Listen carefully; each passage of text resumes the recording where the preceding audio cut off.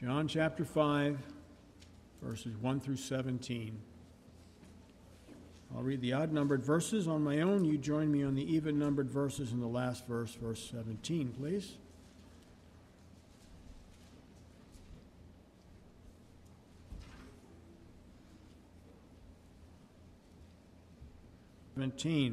After this, there was a feast of the Jews, and the Jews went up to Jerusalem.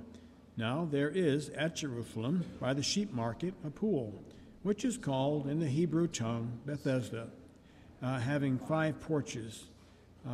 In these lay a great multitude of impotent folk, of blind, halt, withered, waiting for the moving of the water. For an angel went down at a certain season into the pool and troubled the water. Whosoever then first, after the troubling of the water, stepped in, was made whole of whatsoever disease he had. And a certain man was there, which had an infirmity 38 years. When Jesus saw him lie, and knew that he had been now a long time in that case, he said unto him, Wilt thou be made whole? The impotent man answered him, Sir, I have no man, when the water is troubled, to put me into the pool. But while I am coming, another steppeth down before me. Jesus saith unto him, Rise, take up thy bed, and walk. And immediately the man was made whole, and took up his bed, and walked. And on the same day was the Sabbath. The Jews therefore said unto him that was cured, It is the Sabbath day. It is not lawful for thee to carry thy bed. And he answered them, He that made me whole, the same said unto me, Take up thy bed and walk. Then asked they him, What man is that which said unto thee, Take up thy bed and walk? And he that was healed wist not who it was, for Jesus had conveyed himself away, a multitude being in that place. Afterward, Jesus findeth him in the temple, said unto him, Behold, thou art made whole. Sin no more, lest a worse thing come unto thee. The man departed, and told the Jews that it was Jesus which had made him whole. And therefore did the Jews persecute Jesus, and sought to slay him, because he had done those things on the Sabbath day. But Jesus answered them, My Father worketh hitherto, and I work. And now let's pray. Father, please empower our preacher as he brings the word of God. Help us to be attentive, and help us to be soft-hearted, to submit to whatever you teach us at this time. Now, amen. Okay, you may be seated.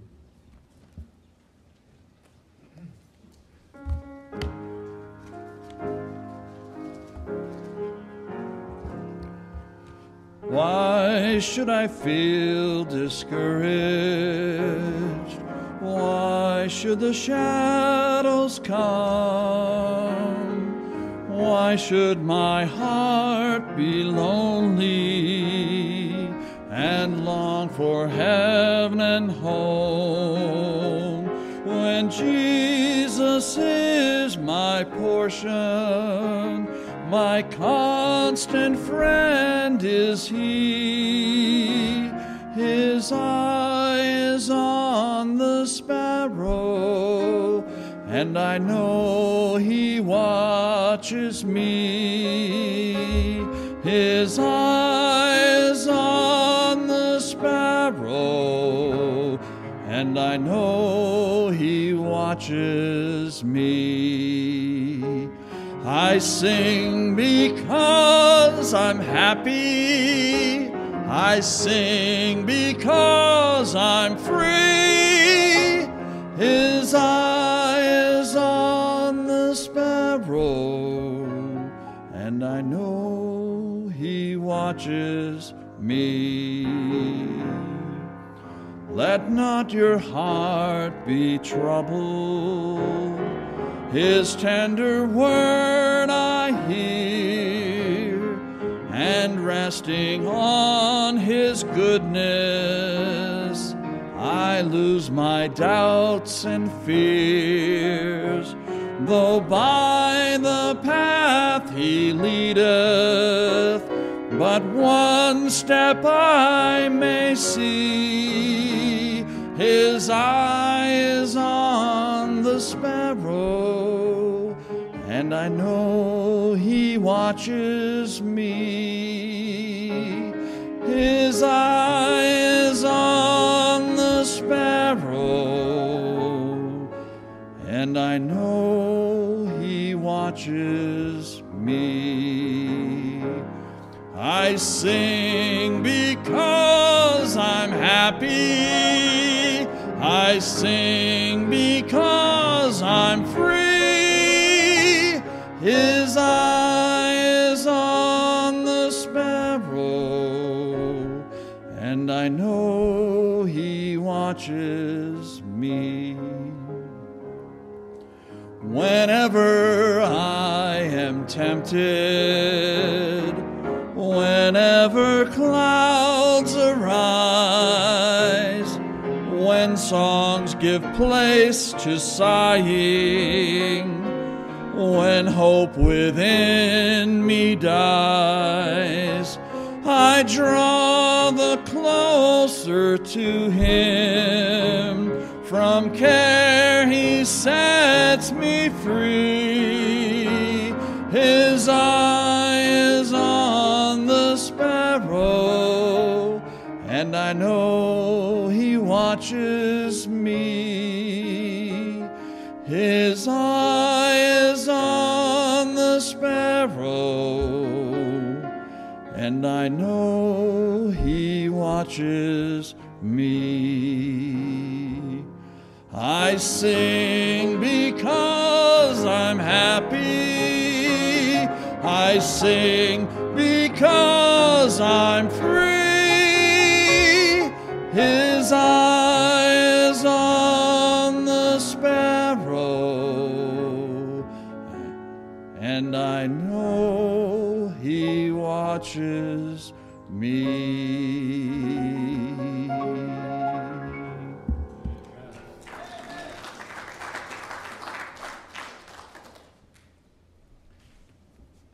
Thank you, Brother Gibbons. I love music that's based off of Scripture, and the fact that that whole song talks about if God cares about the sparrows, how much more does He care about us? And I love Scripture like that. Now, you got your Bibles open to John chapter 5 this morning. John chapter 5 is where we're going to be at. This is not an unfamiliar passage of Scripture. If you've been to any church services or been in church, grown up in church, I'm sure you've heard many or plenty of messages preached off of the impotent man, the healing of the impotent man. And this is not even the first time that I've preached a message on this, but I believe it'll be a help to you, something that stood out to me in this passage that kind of bothered me a little bit. And I don't mean bothered me meaning the way it's been written, but bothered me in this man's case. And the text passage or the portion of the Scripture that I'm going to use today is verses 5 through 9. I gave you verses 1 through 17 this morning to put everything in context. But we have this opportunity that comes around on occasion. The Bible doesn't say how often that this pool at Bethesda was troubled, but on occasion this pool at Bethesda was troubled by an angel. And at that time of the troubling, an individual, the first one into the pool, would have a miraculous healing. Whatever that they were dealing with, whether it was a disease or whether it be and in this man's case, he's lame. He's never been able to walk since the time of being probably a child, or maybe an accident caused it. Whoever was to get into that water first, this miracle, caused by the angel touching the water, would cause him to be made whole. And there is a lot of people there. This is not a massive pool, but it's a pool that's large enough to where there's enough people to be able to surround it around it. And Jesus, of course, is coming through this area, and he sees this crowd, and there just happens to be a man that's there closest to him. And, Jesus, being God, understands, hey, I understand this man's situation. And he asks the man a very pointed question. He goes into verse number 5. He says, and a certain man was there, look at verse number 5 with me, which had an infirmity 38 years. 38 years he's lame. That's a long time to not be able to walk, whether caused by an accident or whether caused by birth. If he's 38 years old and let's say from the time of his birth he hasn't walked, that's a long time. And Jesus saw him lie and knew that he had been now a long time in that case, and saith unto him, wilt thou be made whole? One of the things I love about Jesus' teaching is he often asks questions. And I'd like to think that this man, looking at him, at first is thinking, that's kind of a funny question to ask. Yet, the impotent man answered him after hearing this question asked, and this is where I found it to be sad. It said, "Sir, I have no man when the water is troubled to put me into the pool. But while I'm coming, another steppeth down before me, and another man steppeth down before me. Jesus saith unto him, Rise, take up thy bed, and walk." I read this passage again this week, and in his answer to Jesus of saying, I have no man. The title of the message this morning is No Man to Help Me. No man to help me. What I want to do this morning is I want to take this passage, these verses 5 through 9, and I want to apply it to us in our case of one being just like this impotent man, of needing help, but at the same time of maybe being an individual that can help someone else in their case. So my question this morning for the whole premise of the message is this: will you help? Will you help? So let me give you these 5 things this morning. That I don't have a long introduction this morning, so I want to get right into the points and use the time wisely. But take your Bibles with me and turn to Mark chapter 6. If you don't have a Bible, there is a pew Bible there for you to use. You just ask that you put it back after you're done using it so that someone else can use it next time that they're here. But if you don't have one, that's there for you to be able to be used. I want you to be able to see these scriptures. We believe in using the Bible because God's given it to us for that purpose. It's not a book to be sat on a shelf and collect dust. God wants us to read it. God wants us to get understanding from it. It's what he uses to speak to us. One of the ways he uses to speak to us. So 5 things this morning that relate to us and the lame man. Number 1, as you're turning to Mark chapter 6, verse 34, I'm going to reference back to verse number 5 of John chapter 5. The Bible says this: "And a certain man that was there, which had an infirmity 38 years. Number 1, we see this man's distress. We see this man's distress. That word distress means extreme pain, anguish of body or mind, affliction, calamity, or misery. So in looking at this story, it's not hard for any of us to understand what type of condition this man is in. I visit nursing homes, and I visit individuals that are in our church that are now what we call shut-ins. They're not able to get out because of their physical condition. And in talking to many of them, seeing their physical condition, you can see their pain. You can see their anguish, their distress that is there in their life that they're dealing with. I think about Mr. Jacobs, who just passed away recently, and he's one of the few exceptions of individuals I've talked to that would never ever complain about his condition. The extreme arthritis condition that he had that caused his hands and his feet and his bones to be crippled and contorted, and the pain that he was in. Yet I never heard him complain one time. You could see the pain that he was in, but he never complained about it. We see individuals, we all know, I guarantee you right now, you can think of someone that maybe a family member, maybe a friend, maybe an acquaintance, maybe someone you've seen that has gone through distress, maybe something that has caused them extreme pain, not just physically, but mentally. You got to think, sitting there, this man, just trying to put it in perspective, if you're this man that's been crippled for 38 years, and every time he sees this water troubled, every single time you see it trouble, he tries to make his way over there as quickly as he can. Yet, the Bible tells us, in his case of answering Jesus, someone else got there before him. That's got to be discouraging, depressing, the mental anguish, the physical anguish, the distress that he's in. And you say, well, how does that apply to me? I may be here today, and I may not have crippling effects. Right now, my mind, seems to be in a good state of being positive. I can't think of anything negative right now that would cause me to be in a state of distress. How does this apply to me? Well, I look at this world that we live in its distress, just like this lame man, not just physically in some cases, but spiritually in all cases. We have a problem in our world. This problem goes all the way back to the beginning of time, goes all the way back to Adam and Eve, goes all the way back to the one command that God gave to them not to do. Don't eat of the fruit of the tree of the knowledge of good and evil. In that day that ye eat thereof, you shall surely die. Started this process of distress. It wasn't just the process of physical death, Because as we know, sin passed upon all man. Man has died from that point on, physically. But it was a spiritual death. A spiritual separation between them and God. A distress that caused man to have a needing desire to fill a hole in their life that even to this day people are still trying to fill because they're not filling it with the right things. Look at Mark chapter 6, verse 34.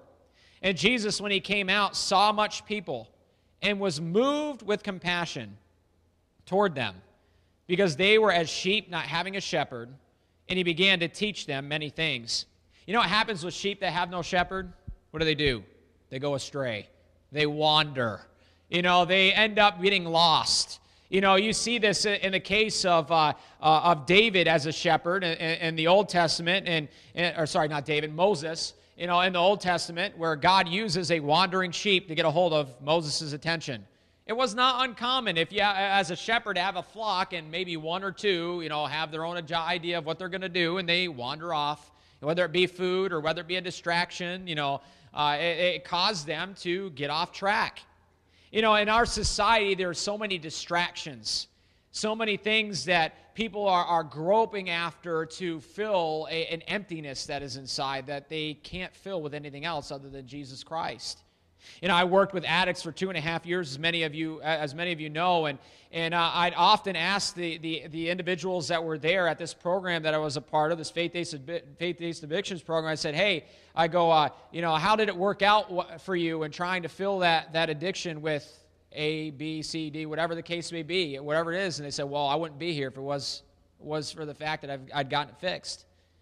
I heard a preacher say one time, you've got a Jesus-shaped or a God-shaped hole in your heart, and the only thing that's going to fill that hole is Jesus Christ. The only thing that's going to give you victory in your life is Jesus Christ. The only thing that's going to take care of that distress is Jesus Christ. Isaiah 59, verse 2, the Bible says, but your iniquities, your wrongdoings, your sin have separated between you and your God, and your sins have hid his face from you, that he will not hear. We have a problem, a distress in our life. That sin has separated us from God, caused us to be spiritually distressed. Spiritually wanting, spiritually needing. Romans chapter 5, verse 12, wherefore as by one man sin entered into the world, and death by sin, and so death passed upon all men, for all have sinned. That's going back to Adam, that one man sin entered into the world, and death has passed upon all men, so that all are sinners. All are sinners. We've got a problem. As we look around at the world around us, no doubt we see countless numbers of people that are crippled by sin. They're in a hopeless condition. No matter how hard they try, they cannot get to God in their own strength. They're helpless just as this man was. They can't pray. They can't worship. They can't serve God properly. They can't enjoy the good things of God. How terrible to be in this distress that sin has caused. Our sin has separated us from God. The very first thing that we need to understand when it comes down to our condition is that every single one of us are sinners. The Bible says there is none righteous, no, not one. No, not one. Each and every one of us has a crippling effect of sin in our lives. We're all, in some cases, and maybe some point in our life, distressed just like this man was. Hey, but there's hope this morning. Just like this man, needing a hope. Just like this man needing a healing. There is one that can help you to deal with that distress. And it is what what do you call it? The resolution to your distress is not in a pill. It's not in it's not in a self-motivational helps thing. You know what? Because we can't take care of the problem on our own. If we could, we'd be done. We wouldn't have to worry about it. We wouldn't need God. So number one, his distress. Sin has caused us to be distressed spiritually. Number two, his desire. His desire. I want you to turn to one passage here. I'm going to mention a couple different ones here, but turn to Acts chapter 16. I love the book of Acts because this talks about the early church. The early church has a lot of good illustrations to us of individuals that were able to receive Christ, were able to be reached by those that were followers of Christ for Jesus' sake. But I want you to see a couple of these here. Number two, Not only does this man distress, how do we relate to the lame man? His distress. We're distressed by sin, just like the man was distressed by his lameness, his crippling, the condition that he was in. Number 2, his desire. Verse number 5, we see his desire. You'd say, well, how do we know that this man desired to be healed? He was by the pool of Bethesda. If he didn't desire to be healed, he wouldn't have bothered to be there. And we know that he had come often because the Bible tells us in his response from his conversation with Jesus, his answer to Jesus, when the pool is troubled, I make my way there, and someone would get ahead of me. They'd get there first. Doesn't say how long or how often he was there, but we know he went often. He had a desire to be healed. We see the desire of this man's heart is for healing. And the desire in the heart of mankind, spiritually, is for heaven. Every individual desires for something better after this life. I know that life is hard. I've seen it. I've experienced some of it. Can't say I've experienced all of it. Many of us could see it. Many of us have experienced differences in life. And man's desire is for hopes that after this life, that there's something better. That there's something that would give us peace. A desire to have that distress taken away for good that we go through. The Philippian jailer in Acts chapter 16, verse 30 is where I want you to look at verse number 30. It says, and he brought them out and said, sirs, what must I do to be saved? Of course, Paul is in prison here with another companion of his, and they're in prison, wrongfully in prison for things that they had not done. They had not done anything wrong. Of course, the Pharisees and the religious leaders of the day had problems with them because they didn't like the fact that they were turning the world upside down. They were basically making the religious leaders of the day look like fools because they didn't know the very scripture they should have known. And Paul and his companion are in jail, and at that time, they're just in jail singing songs, singing praises unto God. And during this time, God creates a miracle. An earthquake happens, and it causes all the shackles to fall off every prisoner that are there. It causes all the doors to be open. And, of course, if you understand Roman law, those that are in charge of those individuals, if any of them escape, the individual who's in charge of them, it's punishable by death. And it's not just any death. It's not just they bring you in and say, okay, we're just going to lop your head off. No, they torture you to death by Roman law. So we can understand that this Philippian jailer, after everything that has just happened, this earthquake happens, he wakes up from whatever is going on. He's probably just relaxing there, maybe even sleeping, and, wakes up in a panic. He sees the doors that are open, and he's thinking, hey, it's a jailbreak. Everybody's gone. And he gets fearful for his own life, and he's about ready to take his own life for fear of the fact of being put to torture death. It'd be better for him just to take his life, he's thinking. And Paul says, hey, hold on a minute. He goes, everybody's here. No one's left. Don't take your life. And the Bible tells us he comes in trembling before Paul and his companion there, and he brings them out, and he says, sirs, what must I do to be saved? He has an understanding, hey, I desire to have what you have. I desire to have that peace that you're singing about. That understanding that there is something better after this life. I think about another passage, the woman at the well. In John chapter 4, verse 15, the woman saith unto him, Sir, give me this water that I thirst not, neither come hither to draw. What's significant about this is Jesus waits by this well. He sends his disciples into town to get food, and he knew, Jesus being God, he understood that this woman was going to be there. It wasn't a surprise to him that this woman was going to be there, and he strikes up a conversation with her. And he's talking to her, and he reveals some things to her that I think were a surprise to her. How could you know these things about me having, 5 husbands or 4 husbands, and the one I currently have is not the one that I'm not married to? And he talks about the fact of this drawing of water, and he refers to a water, an eternal water, if you will, an eternal life, if you will, that would cause an individual to never have to thirst no more. And this woman looks at it and says, what is this water? Hey, I want this water. I don't want to have to thirst again, spiritually speaking. And Jesus Christ reveals to her, the fact that he is that one that has come to die for the sins of mankind so that heaven could be made available to those that wanted it. One of my favorite passages in the Bible, I want you to turn to Acts chapter 8. This will be the last one I have you turn to for point 2. Acts chapter 8, we're going to look at verses 30 and 31. And I'm actually going to read a couple other verses along with this. Acts chapter 8. Probably one of my favorite passages of Scripture when it comes to someone being led to Christ, someone coming under the understanding of whose salvation is through and how it's obtained. Acts chapter 8, looking at verses 30 and 31.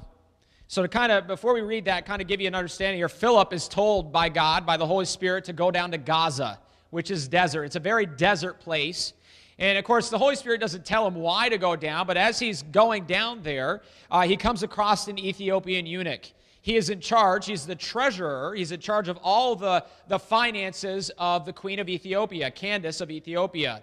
And he sees him here, and he's coming back from Jerusalem from a time of worship, and he's reading the Scriptures out of the book of Isaiah.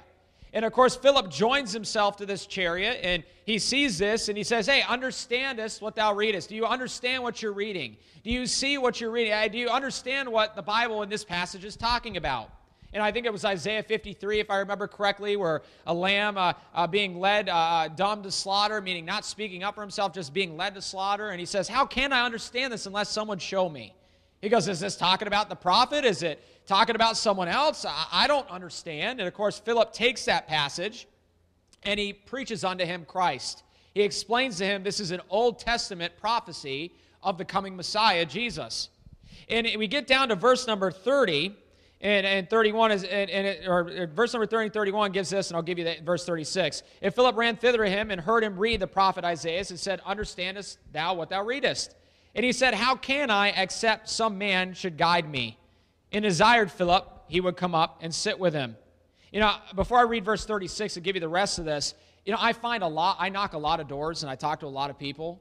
There is a lot of individuals that are in our society, in our communities even, that have a desire to know God, have a desire to know the Bible. They just don't have someone to help guide them.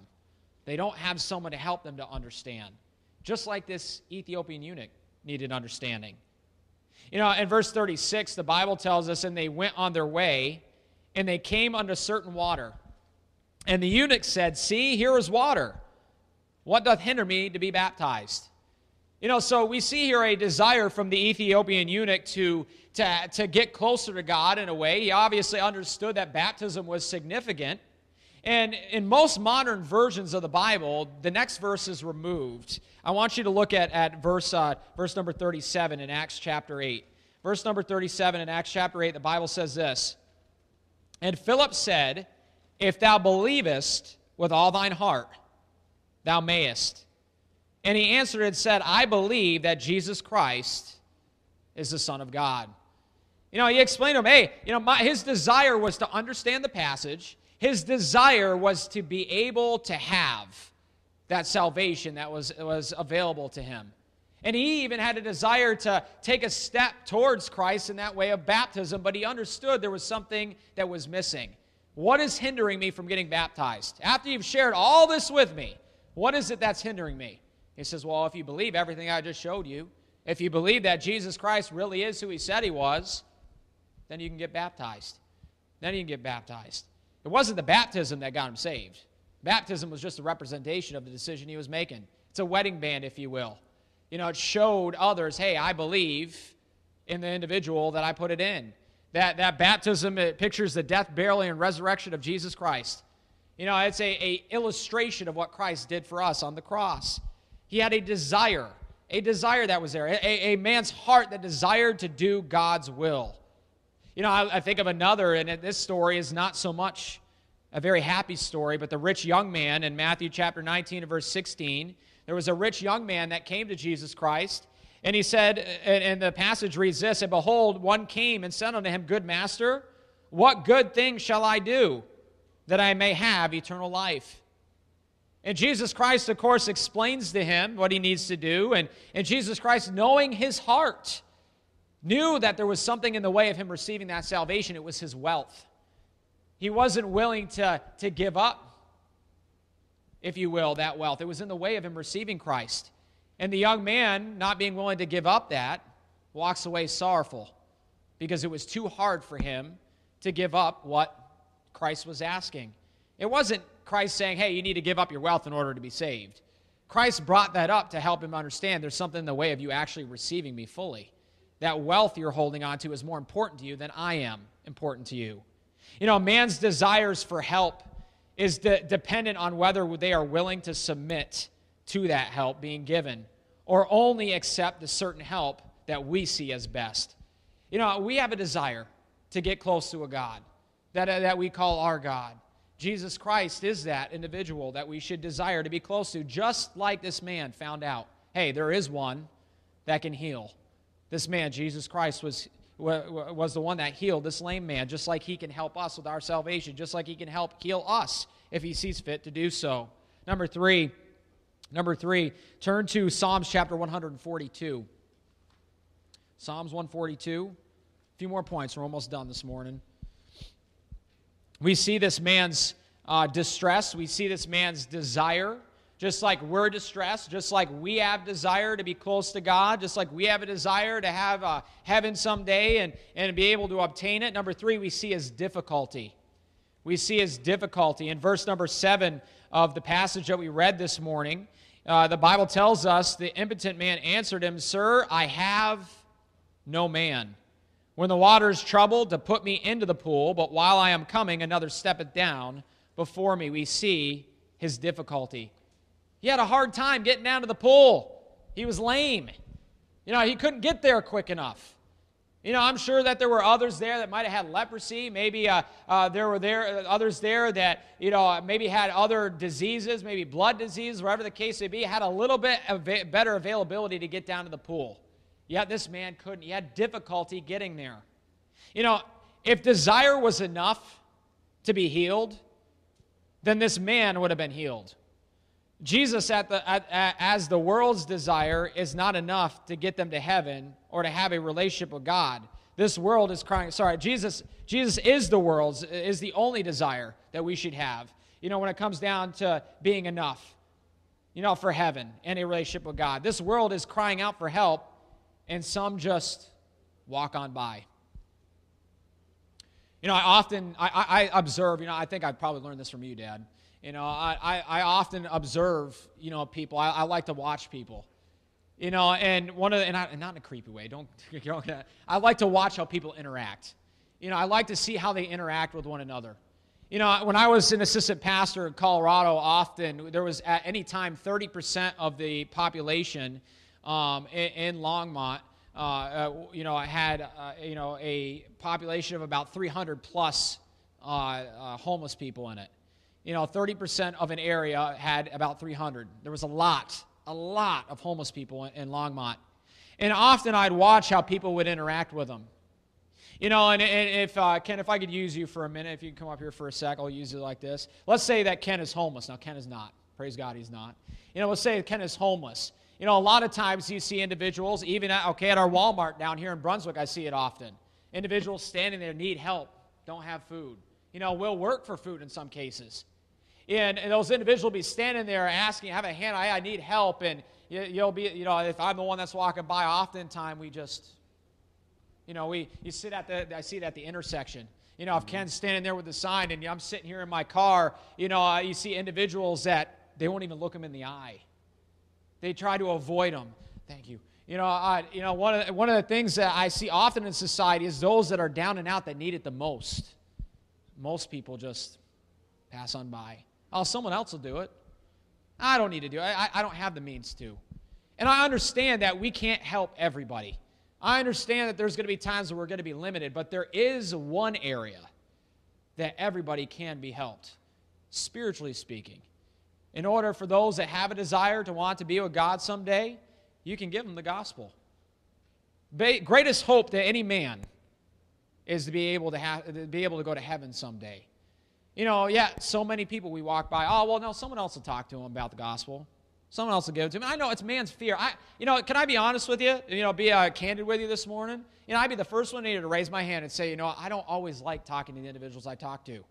I knock on a door, and, a big burly guy comes to the door, tattoos up his arm. I mean, it looks like he could take my head and squash it like a grape. I'm like, I'm a local pet. I'm thinking, man, this guy's going to pummel me. He's, usually some of those most soft-hearted individuals, the individuals we look at, and on the outside we judge them quickly because, I don't want to talk to that individual. They're a little rough around the edges. They're not going to listen. Yet most of the time, they are willing to listen. They are looking for help.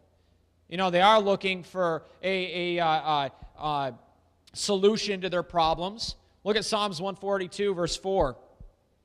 I look on my right hand, and behold, but there was no man that would know me. Refuge failed me. No man cared for my soul. This is a psalm of David. David's in a distress in his life. David's in a distress so much so, he says, I looked for help, and there was no one there to comfort me. He goes, there was no one that cared. They looked at me, and they just passed on by. How often in our society that is the case. Doesn't matter who it is. I think every single one of us in here has been guilty of that at times. I'd be willing to admit that. There are lots that are reaching out for help, yet do we care? Proverbs chapter 1, verse 24, because I have called and you refused, I have stretched out my hand and no man regarded. Again, Proverbs is written by David's son Solomon, and of course in the wisdom that God gave him, another distress of his time. Hey, I called, no man regarded, no one cared, no one wanted to deal with it. They just passed on by.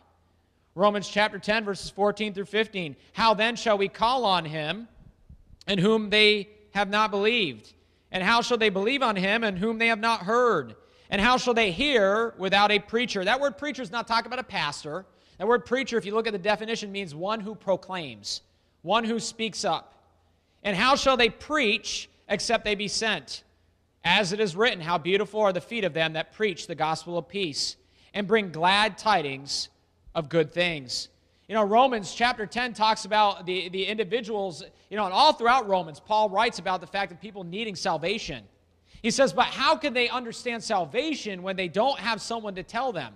If they don't hear it, if they don't receive it, how are they supposed to receive it if they don't have someone to tell them? There are individuals out there, and you heard of our 2 times that we go out visiting. We go out knocking on doors, not just to give an invitation to church to help people understand, hey, there's a church in the area that cares about you that you can be a part of. But on the back of this little pamphlet here is the plan of salvation. We call it the Romans Road. You can call it the Bible Way to Heaven, whatever you want to call it. But it gives five truths, 5 simple truths to help an individual understand, number 1, God loves you. God loves you. He doesn't hate you. God loves you. And because he loves you, God wants to provide something for you because of your condition, number 2. Number 2, we're all sinners. Every single one of us ends up has sin in our life. And because of that sin, number 3, it separates us from God. We all deserve to go to a place called hell. I don't like the thought of a hell. Can I, human side of me? I hate the fact that the Bible talks about hell. Doesn't mean that it's not there. Doesn't mean that it doesn't exist. God was loving enough to tell us about it because he doesn't want us to go there. God tells us he loves us so much that number 4, he was willing to die for us. Probably one of the most famous verses in all the Bible, John 3:16. For God so loved the world that he gave his only begotten Son, that whosoever believeth in him should not perish but have everlasting life.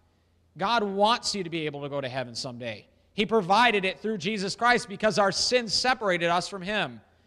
And the last truth is the fact that all it takes is you being willing to ask him. Being willing to put that little bit of faith that you have that Jesus Christ really was who he said he was.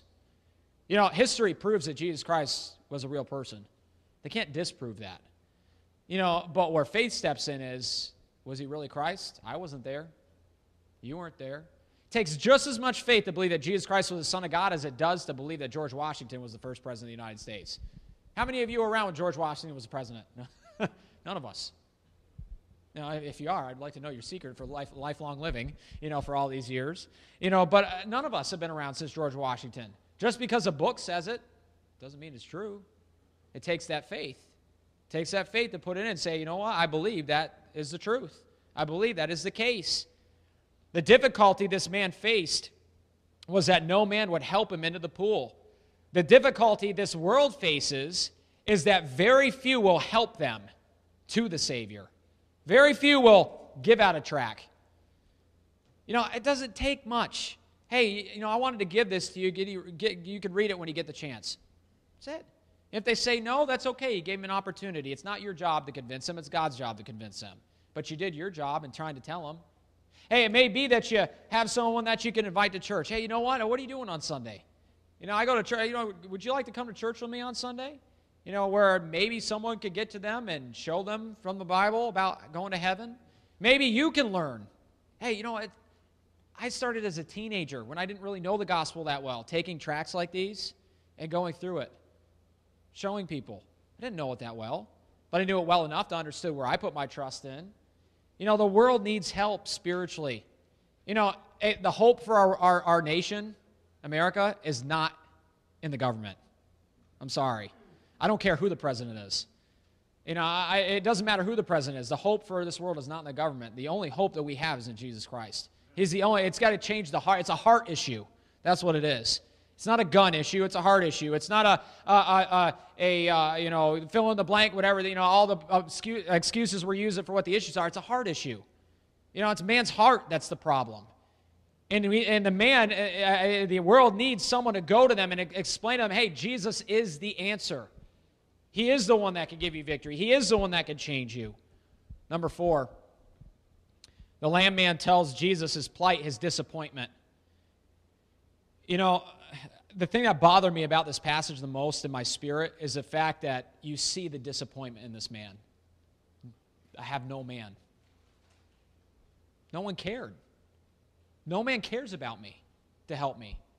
No man was bothered by the fact that I can't get down to the pool to get healed. His disappointment. The lame man tells Jesus his plight of always being beat to the pool by another. People try everything they can to reach heaven, only to wind up disappointed. Ephesians chapter 2, verses 8 and 9 says, "For by grace are ye saved through faith, and that not of yourselves, it is the gift of God, not of works, lest any man should boast." There are those out there that think their good works are going to get them to heaven.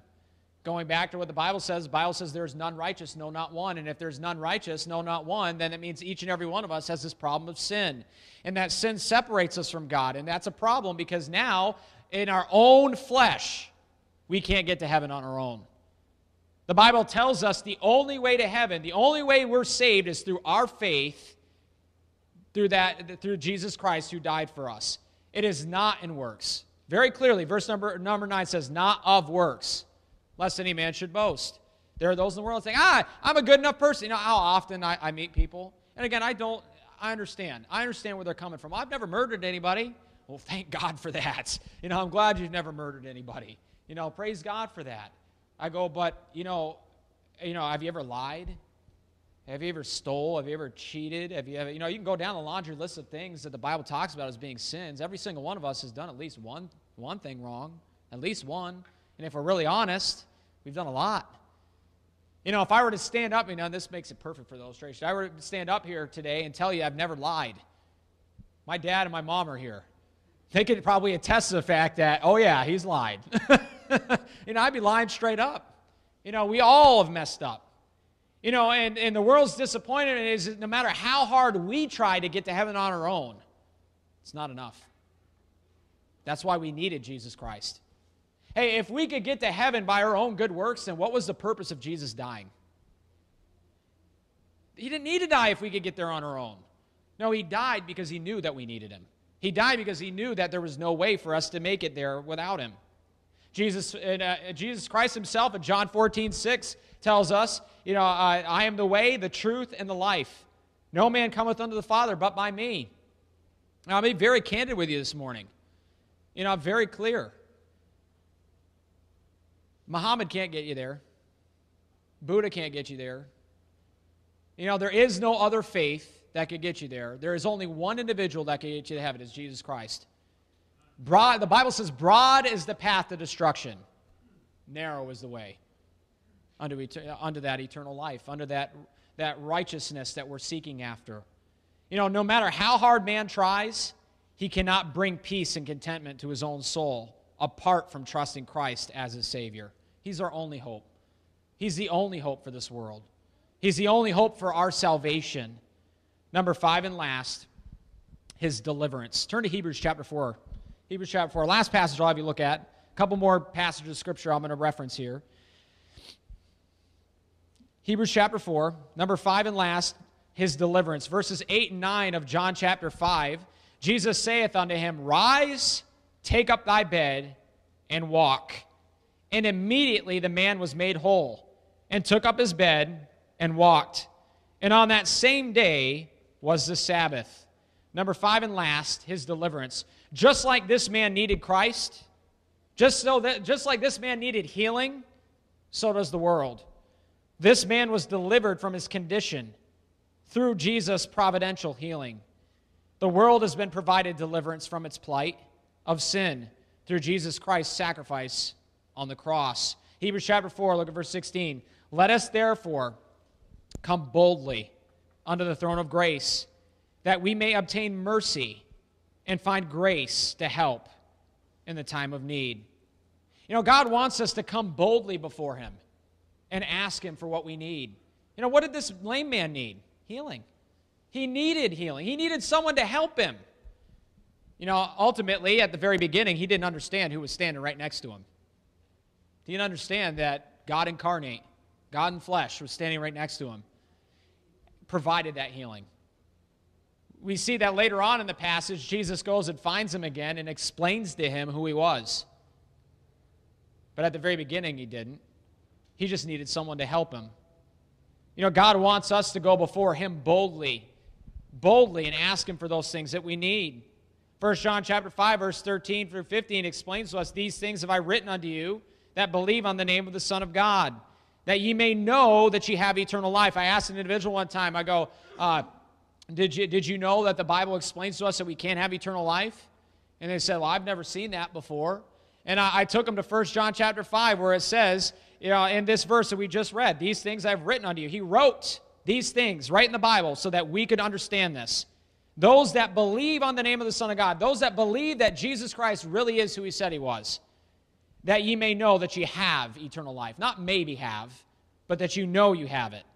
And that ye may believe on the name of the Son of God. And this is the confidence that we have in him, that if we ask anything according to his will, he heareth us. And if we know that he hears us, whatsoever we ask, we know that we will have the petitions that we desired of him. You know, God wants us to be delivered. If God didn't want us to be in heaven with him someday, he wouldn't have provided deliverance through his Son. He wouldn't have bothered to come from heaven to earth in the form of a man and died on that cross, went through all that agony, unrecognizable by mankind after he was beaten within an inch of his life and ultimately put to death. Why bother? You know, if you were God, why would we bother to die for someone that we created? You know, that's something that still boggles my mind a little bit, but at the very least, we know that God showed the ultimate form of love by doing so. He came from heaven to earth to deliver man from his plight of sin, to be able to have man to have victory over that sin, and at the same time to be able to have heaven someday to be with him. God provided it. He did the hard work. All he expects us to do is believe and ask, and God will answer those. That word petition means requests being made to him. God says if you believe it, if you believe that Jesus Christ really is who he said he was, and you know that you need that salvation, if you're to come to me and ask, I'll hear it. I'll answer that prayer. In conclusion this morning, those that are here today that have never trusted Jesus Christ to save you from your sin so that one day heaven can be your home, would you be willing to take that little bit of faith this morning and just ask him? Stop trusting in yourself to get yourself to heaven, because it doesn't matter how hard you try, it's impossible to get there on your own. There's not enough good that you can do to outweigh the bad in your life. There's not enough. It's not acceptable. The only acceptable sacrifice to God was his Son's payment. That was the whole purpose of his Son coming. He expects you to trust in him. Those that are saved, let me ask you, do you hear the cries of the crippled world around us, seeking healing, seeking redemption? Do we hear them, or have we become numb to their cries? Who are you willing to help get to the Lord? Who are you willing to leave your comfort zone and carry to the pool of Bethesda, spiritually speaking? Is there anyone that you would look at and say, you know what? Not today. Is there anyone that you would look at and say, you know what? That's an inconvenience to me. I don't think I can. I don't want to do that, Lord. Someone else will help them. You know, we try to alleviate our guilt. We try to alleviate the leadings of God in our life to not do what God wants us to do. Will you help? Let's make the difference and help those that need to be led to the Savior. Just like this lame man needed God, so do we. There's some people in here this morning that you may need some physical healing. You know, God has the capability of doing that if it's His will. But ultimately, with life being so short, you know, ultimately God wants you to have that one thing that many in this world are missing, that acceptance of Jesus Christ as their personal Savior, that gift of eternal life He wants to give to you today. Would you be willing to ask? We'll take care of that here in a minute if you'd like. But let's make sure that we're listening to God this morning. Let's make sure we make the decisions that God tells us to make. Let's pray. Father, Lord, we thank you. Lord, we thank you for the opportunity, Lord, to have good Bible illustrations that apply to us even today. Lord, this lame man needed physical healing in his life.